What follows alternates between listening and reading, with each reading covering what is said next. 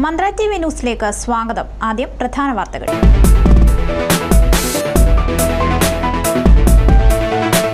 കോഴിക്കോട്ട് നിപ്പയ്ക്ക് പിന്നാലെ west Nile പനി സ്ഥിരീകരിച്ചു. ജസ്ന തിരോധാനം അന്വേഷണം തൃപ്തികരമെന്ന ഹൈക്കോടതി. പൗരത്വ വിവാദം പക്ഷപാതമില്ലെന്ന രാജ്നാഥ് സിംഗ്. അരുൺ ജെയ്റ്റ്ലി വീണ്ടും ധനമന്ത്രിയായി ചുമതലയേൽക്കും.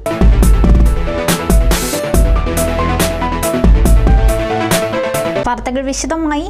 കോഴിക്കോട്ട് സ്വദേശിനിക്ക് വെസ്റ്റ് നൈൽ പനി സ്ഥിരീകരിച്ചു. പൂനെയിലെ വൈറോളജി ഇൻസ്റ്റിറ്റ്യൂട്ടിൽ നടത്തിയ പരിശോധനയിലാണ് പനി സ്ഥിരീകരിച്ചത്. പക്ഷികളിൽ നിന്നും കൊതുക് വഴി മനുഷ്യരിലേക്ക് പകരുന്ന വൈറസ് രോഗമാണ് വെസ്റ്റ് നൈൽ പനി. ഇവിടെ മറ്റൊരാളും ഇതേ ലക്ഷണങ്ങളുമായി നിരീക്ഷണത്തിലാണ്.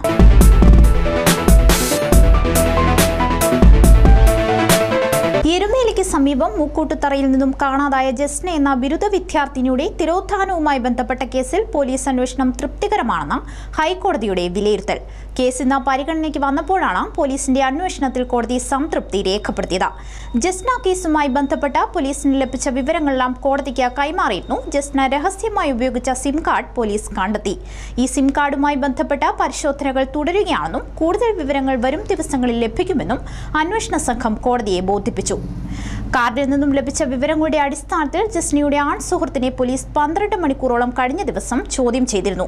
ഈ ചോദ്യം ചെയ്യൽ ഇയാൾ തനിക്ക് ജസ്നയുമായി പ്രണയമുണ്ടായിരുന്നുവെന്ന കാര്യം സമ്മതിച്ചുവെന്നാണ് വിവരം.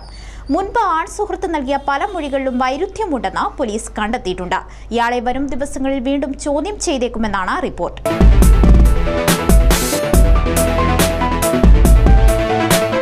സോളാർ കമ്മീഷന് മുൻപിൽ ഹാജരാക്കിയ സരിത നായരുടെ കത്തിൽ 3 പേജ് ഗണേഷ് കുമാർ കൂട്ടിച്ചേർത്തുവെന്നും ഇത് തന്നോടുള്ള വൈരാഗ്യം കൊണ്ടാണെന്നും ഉമ്മൻചാണ്ടി. സോളാർ കേസിൽ കൊട്ടാരക്കര കോടതിയിലാണ് ഗണേശിനെതിരെ ഉമ്മൻചാണ്ടി മൊഴി നൽകിയത്. UDF മന്ത്രിസഭയുടെ കാലത്ത് മന്ത്രിസ്ഥാനത്തു നിന്ന് പുറത്തായ ഗണേശിന് തിരികെ മന്ത്രിയാകാൻ സാധിക്കാത്തതിന്റെ വൈരാഗ്യം തന്നോട് ഉണ്ടായിരുന്നു.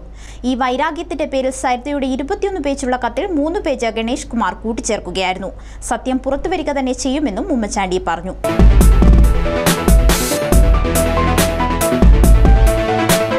അസം പൗരത്വ രജിസ്റ്റർ വിഷയത്തിൽ കേന്ദ്ര ആഭ്യന്തരമന്ത്രി രാജ്നാഥ് സിംഗിന്റെ വിശദീകരണം. പൗരത്വ രജിസ്റ്റർ സുതാര്യമാണെന്നും ഇതിൽ പക്ഷാപാതപരമായ പ്രവർത്തനങ്ങളൊന്നും നടന്നിട്ടില്ലെന്നും അദ്ദേഹം സഭയെ അറിയിച്ചു. 1985-ൽ രാജീവ് ഗാന്ധി പ്രധാനമന്ത്രിയായിരുന്നപ്പോഴാണ് പൗരത്വ പട്ടിക സംബന്ധിച്ച അന്തിമ തീരുമാനം വന്നതെന്നും പിന്നീട് മൻമോഹൻ സിംഗിന്റെ ഭരണകാലത്താണ് പട്ടിക പുതുക്കാൻ നിശ്ചയിച്ചതെന്നും പ്രതിഷേധിക്കുന്നവർ ഓർക്കണമെന്നും അദ്ദേഹം പറഞ്ഞു.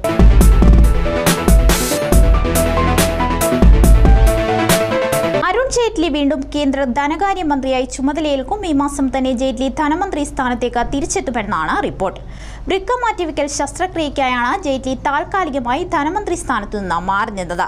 ജെയ്റ്റ്ലിക്ക് ഡോക്ടർമാർ നിശ്ചയിച്ചിരുന്ന 3 മാസത്തെ വിശ്രമം ഓഗസ്റ്റിൽ അവസാനിക്കും. നോർത്ത് ബ്ലോക്കിലെ 1-ാം നിലയിലുള്ള ഓഫീസിലെത്തിയാവും ജെയ്റ്റ്ലി വീണ്ടും ചുമതലയേൽക്കുക. ജെയ്റ്റ്ലിക്ക് അണുബാധയുണ്ടാകാതിരിക്കാൻ പ്രത്യേക സൗകര്യങ്ങളാണ് ഓഫീസിൽ ഒരുക്കിയിരിക്കുന്നത്. ജെയ്റ്റ്ലി ഇല്ലാതിരുന്ന സമയത്ത് റെയിൽവേ മന്ത്രി പീയൂഷ് ഗോയലിനാണ് ധനവകുപ്പിന്റെ ചുമതല നൽകിയിരുന്നത്.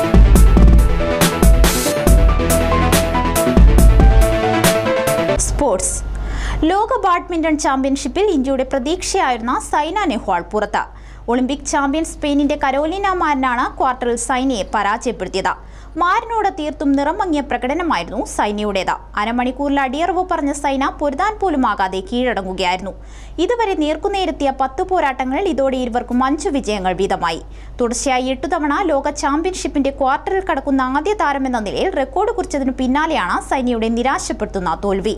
2015-17 വർഷങ്ങളിൽ ലോക ചാമ്പ്യൻഷിപ്പിൽ വെങ്കലം നേടിയിട്ടുള്ള താരമാണ് സൈന. വനിതാ സിംഗിൾസിൽ PV സിന്ധു ആണ് ഇനി ഇന്ത്യയുടെ പ്രതീക്ഷ.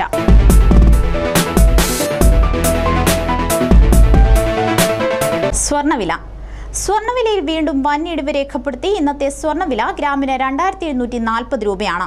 ഇന്ന് സ്വർണത്തിന് 10 രൂപയാണ് ഇടിഞ്ഞത്. ഇന്നലെ 2750 രൂപയായിരുന്നു ഗ്രാമിന്റെ വില. പവന് 21,920 രൂപയാണ് ഇന്നത്തെ നിരക്ക്.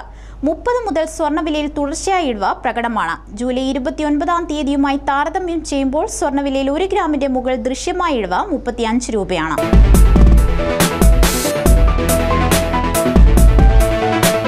കാലാവസ്ഥ. കേരളത്തിൽ ഇന്ന് മേഘാവൃതമായ അന്തരീക്ഷം കാണപ്പെട്ടു. പല സ്ഥലങ്ങളിലും ഒറ്റപ്പെട്ട മഴയ്ക്ക് സാധ്യതയുണ്ടെന്ന് കാലാവസ്ഥാ നിരീക്ഷണ കേന്ദ്രം മുന്നറിയിപ്പ് നൽകി. സംസ്ഥാനത്തെ പ്രധാന നഗരങ്ങളിലെ താപനില degree സെൽഷ്യസിൽ Thiruvananthapuram 29 degree Celsius, Kochi 29, Kozhikode 30 degree Celsius.